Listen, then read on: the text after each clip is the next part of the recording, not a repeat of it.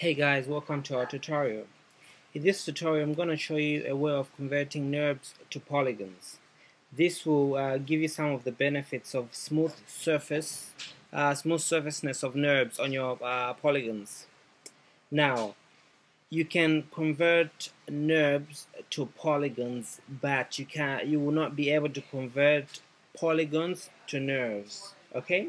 You can't go from polygons to NURBS because polygons are actually a lower ordered surface. And bear in mind that you can animate NURBS, but you can't animate polygons. You can't bend them like you can't. They've got limitations, so it depends exactly what you're doing. So now we've got this project that we're working with in I don't know, tutorial 13 or something like that. I can't remember. So to convert these to polygons, actually what you have to do is highlight this one, modify, convert NURBS to polygons. Now click on this little triangle here. Now we're gonna go let's go general. Okay, make sure this is the normal stuff that Maya has. It is normal settings that Maya has. So what actually this is, the type, there's quads and triangles. We've got quads at the moment, and the translation method is actually on count. So this what this actually does is to tell the software that we want count of 20 polygons in here on this NURBS, on a copy of our NURBS. You get what I mean, guys. So if we say, and again we can actually ramp it up to whatever we want. So we'll take it back to 200. I don't like changing things too much, but anyway, we'll take it to 2009 to 209 and cancel it. So what the software actually does is it tries its best to copy whatever this is, to copy it into there. But because of our cancellation is lower to 209, that makes we've got 209 boxes in here. So that's what the software does, as you can see. Now if we delete that, highlight this one, and go back into our conversion NURBS to polygon option. If we go to triangles, and do translate, we'll have these triangles in here. But this is mainly for not, I don't like it because it's mainly for game engines and stuff like that, unless you are using Maya for games. Otherwise, yeah, unless you're using Maya for games, but it's not really good in film and stuff like that. So yeah, let's delete this one and go back to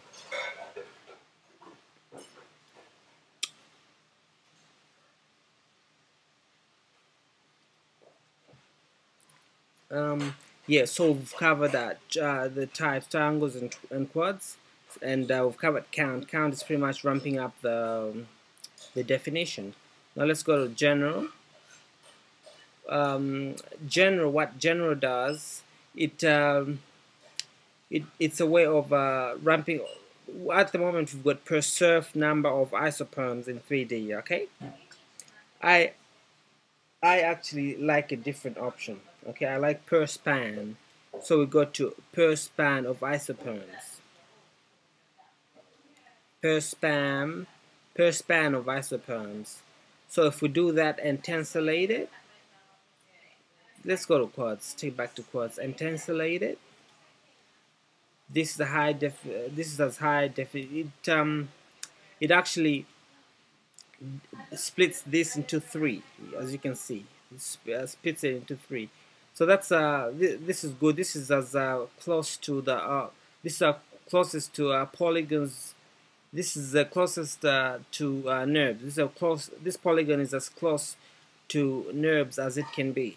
As you can see, you can't really tell the difference. Well, other than the color, you can't really tell that much of a difference. You know, it's like a twin, as you can see.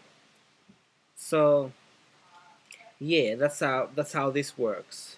So, and again, bear in mind that you can't animate this polygon. You can't animate it. So it depends what you're using it for. Now, if we delete that, by the way, I use that quite a lot. I use the per span quite a lot. So you might put a note into that one. So we've done general, we've done count, we've done standard fit. What standard fit is? Okay, let's do this. What standard fit is?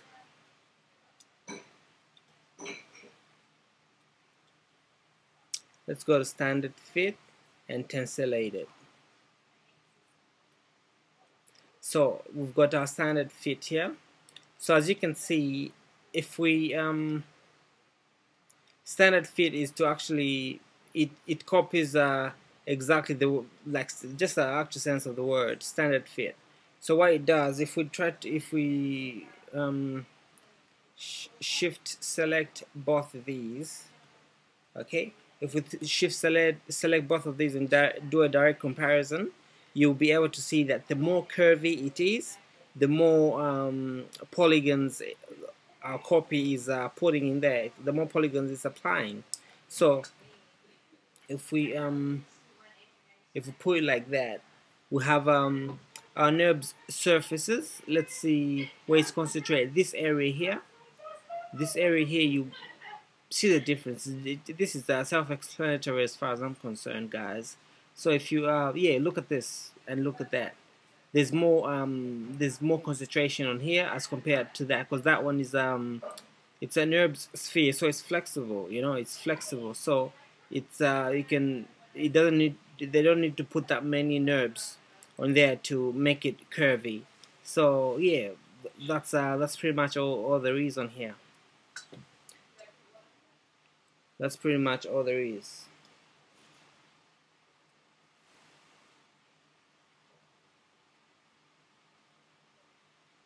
Yep. So again, let's delete this one and go to modify and convert. So we've done general, we've done standard, we've done count.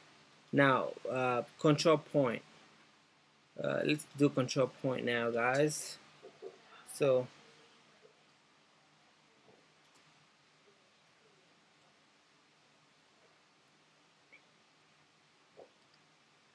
control point is more like standard fit again. So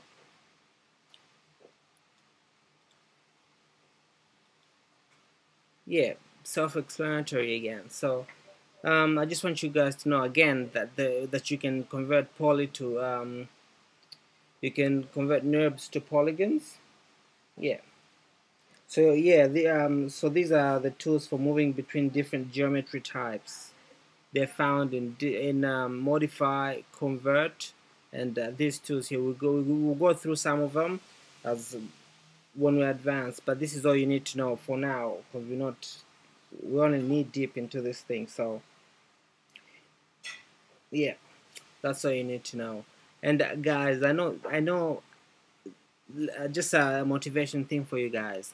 I know sometimes when you're learning something and it's not as complex as because Maya, when you think Maya, you think Lord of the Rings, you think all these cool movies, you think Beowulf or stuff, those graphics.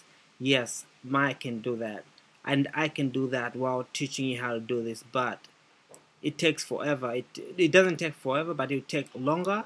Let's say this tutorial will take me like 7 minutes or whatever. If I had to do that, it would take me another 20 minutes on 20 minutes on top of that, maybe 27 minutes. And I'm sure you don't have that much time to, you want to learn this and take your time to do what you want to do. So I'm just doing simple things. We'll get to more complex things as soon as I finish the first part, the introduction. This is the introduction to Maya. So as soon as I finish the introduction, we'll go into more complex stuff.